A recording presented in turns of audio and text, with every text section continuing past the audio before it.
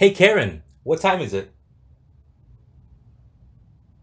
How dare you speak to me that way? The time has finally come. If you've been following along so far with building our own Alexa, you know that as of now we have something that actually works, but one of the goals of this project is to actually put Karen, which is the name we gave our assistant, into its own little device, right? A lot like the Amazon Echo. But as of now, we really just have a bunch of parts that are spread out and nothing is really together. So today, we're going to fix that using 3D printing.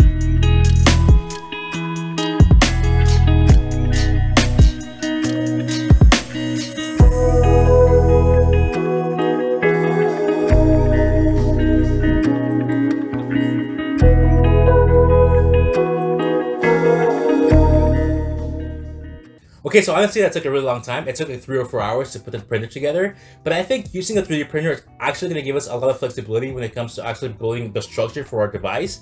And as you know, this is a custom build, right? This is something we're building from the ground up. So there are no online models that we can just download to actually build this thing because all the components are custom. They're things we're building ourselves. So that means that we have to build our own models. Now, to be completely honest, I'm a total noob when it comes to 3D printing and 3D modeling for that matter as well. So that means that we get to learn something new, and that's always fun. So after browsing online for 3D modeling software to build a structure, I came across something that caught my attention.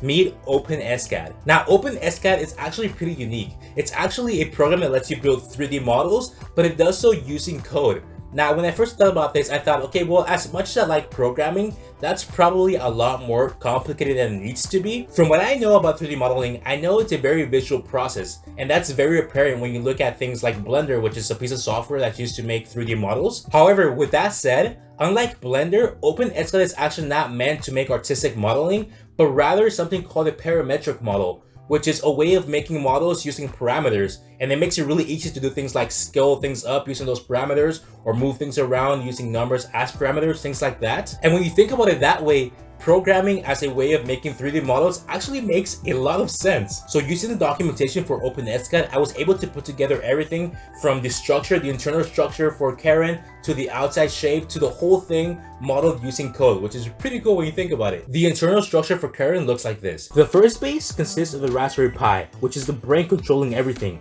and the audio card that sits on top. Something you will notice is that these bases have 3 things in common. The first are these 4 holes around the plate.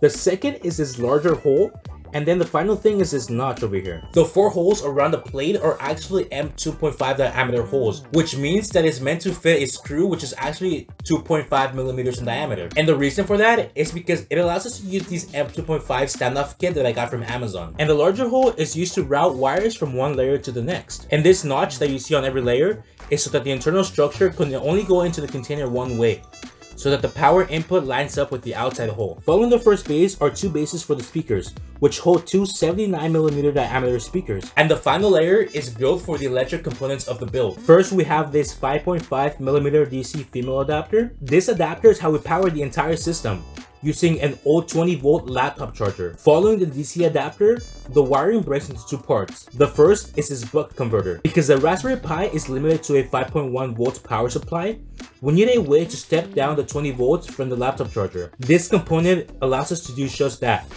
Then, using the wire holes, we can route the output from the Raspberry Pi using a USB-C cable that I wired directly to the output of the buck. And then the second part of the split is this digital audio amplifier. If you've seen part 2 of this series, you know that the amplifier of the sound card was not powerful enough to get a decent audio level from the Raspberry Pi. So actually this little board here allows us to get a much louder sound level.